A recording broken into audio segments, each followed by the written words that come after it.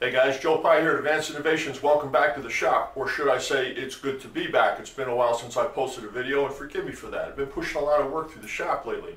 Also participating in what's called No Shave November or Movember for men's health issues. If you haven't had a recent checkup, go get checked out. Live longer for the people that you love and the people that love you. So go get a checkup. Some of the work that I've been processing through the shop, although a lot of it is the CNC mill work, it has encompassed a lot of different philosophies for work holding and approach, and it's all driven by quantities and material available, cost, time, a dozen different things. First part I'm going to show you is a half of a clamp. Naturally, there are two of these that make an entire assembly, and there were several different ways to approach this. When you have a part that's nominal thickness, this is half-inch material here, excuse me, it's a half-inch part. You can start with a half-inch material and then do some of it, change your philosophy on how you're holding that part, swap the clamps, do the other part, and this is what I'm talking about here. If you were doing this out of half-inch material, you could not do the whole part all at one time, because how are you going to hold the part, right? So if you're clamping it down and you're starting with rectangular material, you could do the outside of the part of the center, then you'd have to stop, swap your clamps, knock the center out of it, stand it up vertically, and do your holes. Now that's really not a big deal, but when you have dozens of these to do, every time you stop and start swapping clamps, the clock is still ticking, and basically that's eating away at your bottom line. So another way to do this, and the way I approach this job, was I used thicker material, and I put on what was called grip stock. Grip stock is when you have a large chunk of remnant material surrounding your part.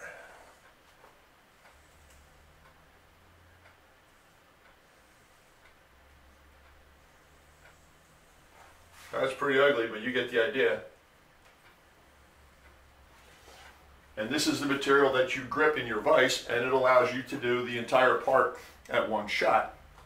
Well, not at one shot, but you can access 100% of the perimeter without changing clamps.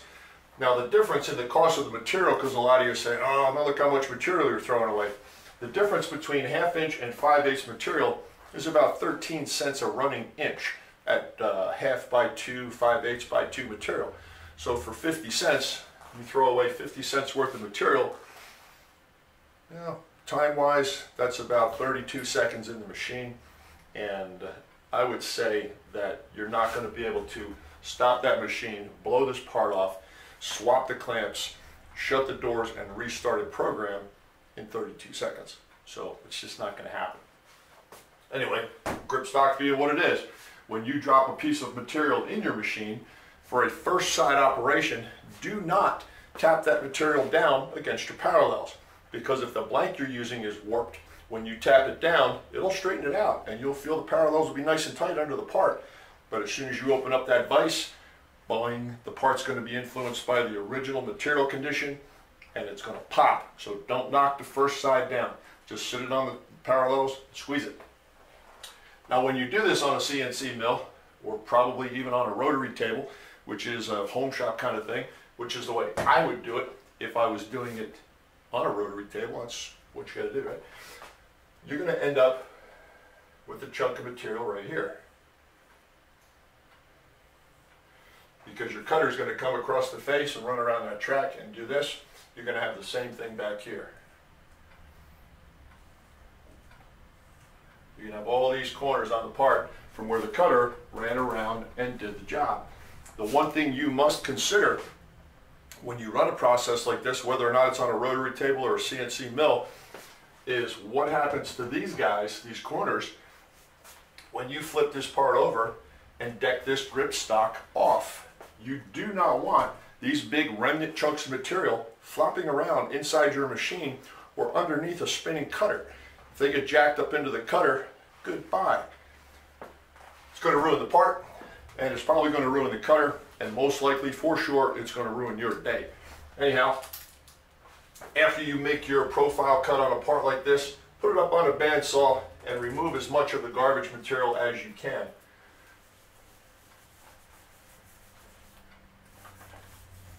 All goes away. majority of it. You're still going to have little shelves surrounding your part.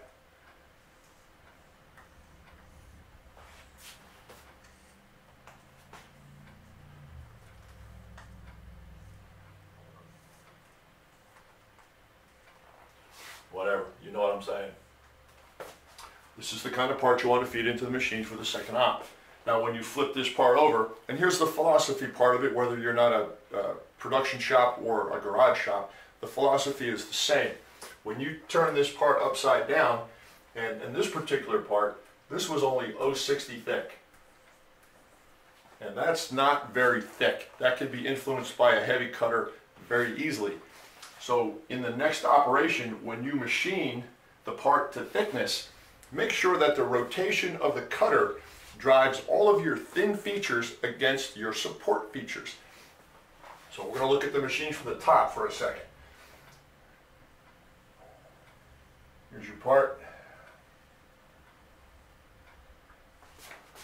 Here's your cutter. Your cutter's going this way. This is sitting in your jaws or your fixture or whatever, however you're holding it. The rotation of this cutter, you want it driving the part against the jaws or against the locating features in your fixture. It's going to give you a better surface finish. It's not going to distort the part. I guarantee it's going to be quieter. It's not going to be ringing like a school bell. So there's your philosophy there. Drive the part against the stationary jaw or against the area of the fixture or soft jaw that has the most surface contact. Beyond that, it is very straightforward. I did film the production of this particular part, and there is no narrative, so I'm going to insert captions to support what I've just told you here and shown you here. Let's take a walk out to the CNC mill, fire up a couple of parts, and show you what I mean.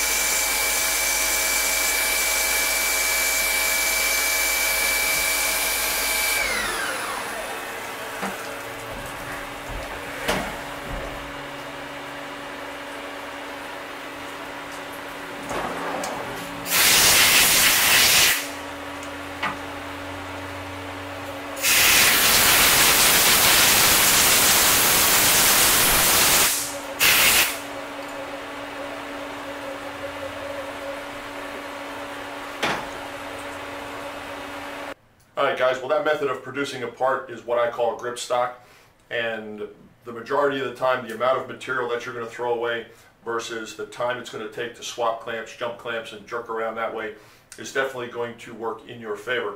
But be aware that's a one-way part. As soon as you deck the grip stock off of that part, you cannot return that part to the original setup. So be very aware of that and plan your work accordingly. I will post another video very shortly, probably next couple of days, if not sooner, on a technique that I call a dog bone, and that is very helpful. So if you like this one, you got some philosophy out of what I showed you, good, put it in the book. Also watch the one called dog bone. You're going to like what you see. Anyway, Joe Pye, Advanced Innovations, Austin, Texas. I'm out.